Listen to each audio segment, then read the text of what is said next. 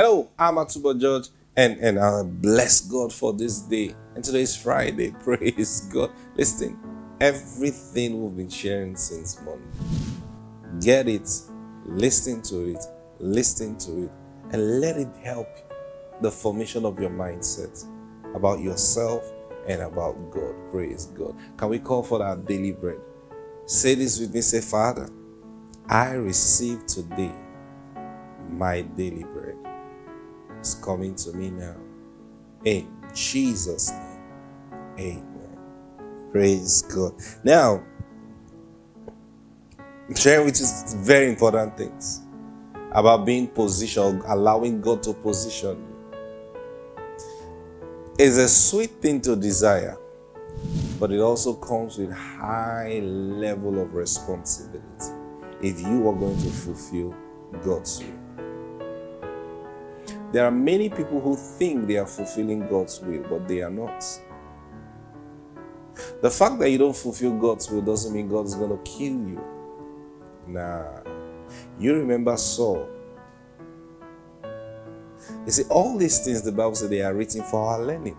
Saul the king. Saul was made king by God. God personally handpicked Saul. Think about it. The people asked for a king. God said, okay, he didn't say let's do a democratic election. No, God personally handpicked Saul and told Samuel, anoint him. He's going to be king. Study the Bible. 3 years after Saul became king, on the 3rd year, God rejected him as king over Israel. He rejected him as king over Israel. God so rejected him. I said, I'm not doing it again. But guess what? I said 3 years. Guess what? Saul still ruled on that throne for 40 years. Think about it. 3 years, God rejected him. But he was still there as king for another 37 years before he died. Out of those 37 years, David was born within that period. Praise God. David was born. You see, I want you to understand. And God had to wait for David to grow up. And then he became king.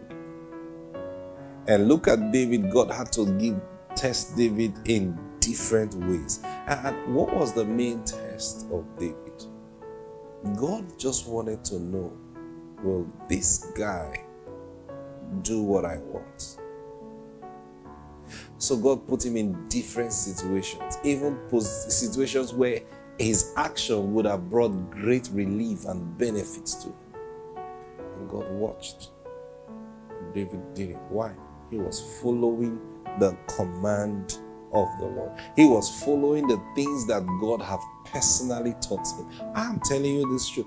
Pay attention to the things that God is teaching you personally. It may not be the general things. When the sin you commit, most times, and those are the sins that are very dangerous to your life. It's not the general things people think. See, there are personal things God have commanded you as a person. And once he commands you those things, and he's not just going to command you like, don't do this, that shall not. No. He will teach you first. Teach you about that thing and show you why you shouldn't. So when you go against it, you were not deceived. You deliberately went against it. Because you didn't esteem his word that high. You didn't think what he told is so true. You didn't think so. Just like Adam. God had told him about that tree. So the day Eve ate that tree and gave it to him to eat, he looked at it. He remembered everything God had said. So, well, let's just check it out. Let's just try it out. That was his problem. That was Adam's problem. So, now I'll give you another example. You remember this prophet. Now we call him young prophet. Though the Bible didn't really call him a young prophet. The Bible just said there was a man of God that came from Judah. We call him young prophet because later the Bible talks about an old prophet. So if there's an old prophet, then he has to be a young prophet. So that's why. Now, God sent this man on an assignment. And what was the assignment? God sent him to go curse the altar and then also give a prophecy about a child that's going to be born and what he's going to do. I told you 2 days ago, everything is by prophecy. So he got to the altar. Incidentally, when he got to that altar, Jeroboam the king was about to offer sacrifice in that altar. So now that's why you see, the God didn't send him against Jeroboam. God sent him to go speak against the altar. But incidentally, and that's the purpose of God, God actually wanted to stop Jeroboam from offering sacrifice on that altar. So God wanted that altar destroyed. And that Jeroboam was going there. And at the same time, God sent this prophet. But God never told him anything about Jeroboam. That's how God sets people up sometimes. So this young prophet received commands from the Lord as to his attitude and things to do after that assignment. Now, these were personal commands given to him by the Lord. So he got there and he saw Jeroboam there. But then he was here already.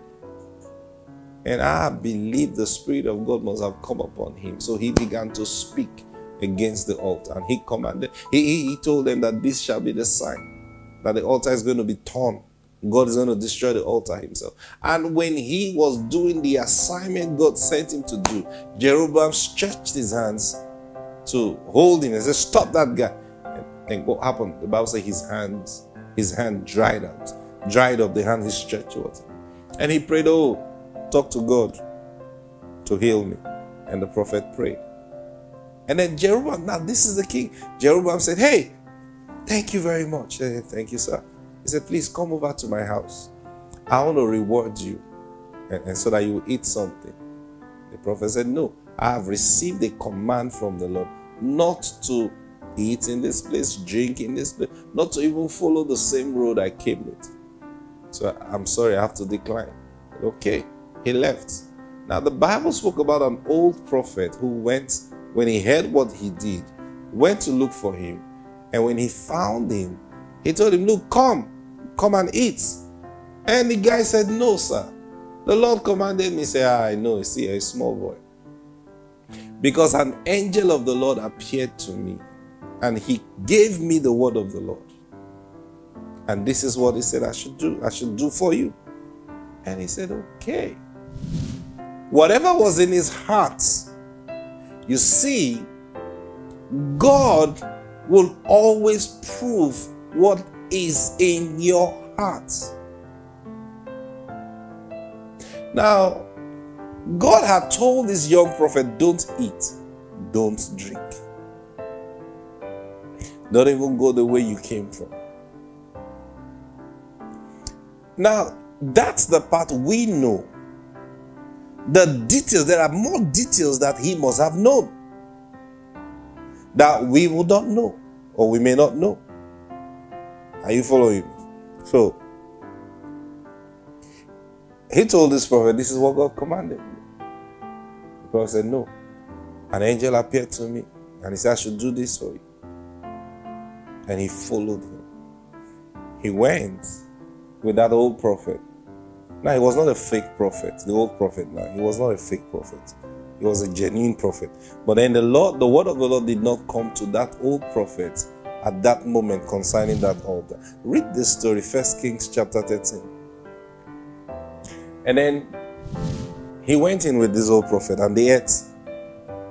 While they were eating, the Bible said, the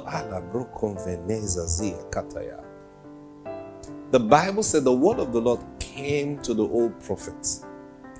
Now the old prophet had said to him that the word of the Lord came to him, and the Bible recorded that he was lying. Right? Now then, while they were eating, the word of the Lord came to him and said, hey, you have disobeyed what the Lord commanded you.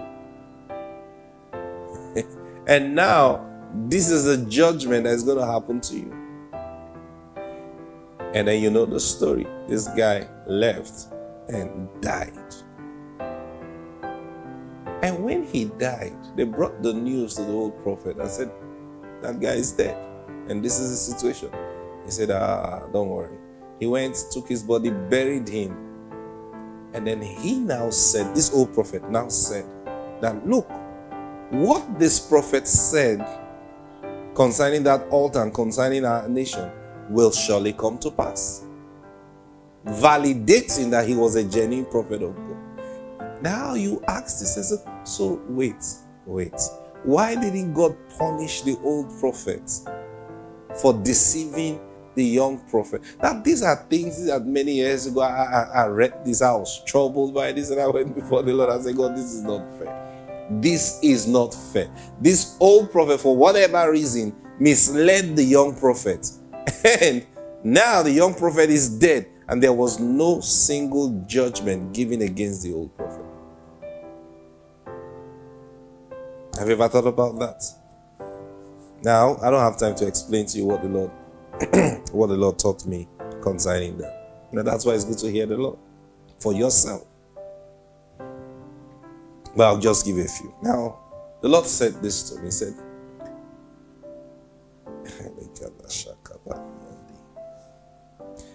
He said, when God instructed that old prophet on what to do, because God's intention was actually to destroy that altar. Why did God want to destroy that altar? So he will stop the king. Because anywhere the king goes to offer sacrifices, the whole nation that is offering sacrifice. So God wanted to stop the king from offering sacrifice on that altar, so the whole nation do not offer sacrifice there anymore. But you see, that altar have become a principality in itself. So God knew the challenges that is going to come up with the assignment that he is giving to this old prophet. And because of those challenges, he gave him commands and taught him what to do. But he haven't left.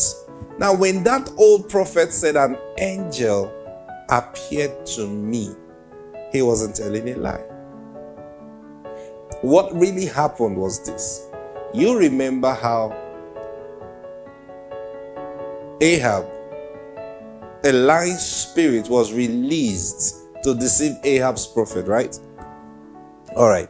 So the lie in there was for the young prophet to discern that even if this command is from the Lord, it is leading, it is a test. And that's how he could have recognized that it was a lie. You know, so maybe his thought is maybe God have changed his mind. Now, why would he think maybe God have changed his mind? Because he still had a problem with food and maybe offering. He still had a problem. That was his personal issue. He still had a problem with food, and God knew that this man will be caught by food. So God says, don't. So all he needed to do was to endure not eating that food for that day. Just go. But he couldn't. God loved him. Do you understand? But then that was going to be his first assignment. There are greater things God had planned for him. But the first test, he went against the command of the Lord. He didn't survive to even ask for mercy. Now that's even because he didn't really know the Lord. If he had known the Lord, he could have actually delivered himself on the day that old prophet was prophesying into his life. He could have delivered himself if he understood who the Lord was. Brothers and sisters, we pray for position, but begin to prepare for the responsibility of position. And I pray that the Spirit of God will strengthen your heart, strengthen your resolve. There are many things God wants to put in your hands. And I pray that as you begin the journey of preparation, that the Lord will find you faithful in all things. The Lord will find you faithful in keeping every instruction and command that He gives to you. And that He will bring His word to pass as He has spoken concerning you. And you will enjoy the benefit of His word being fulfilled in your life. In the name of the Lord Jesus, we pray. Amen. Have the greatest weekend ever. And I pray that God truly will position you even this weekend. In Jesus' name. I'll see you on Monday. Bye.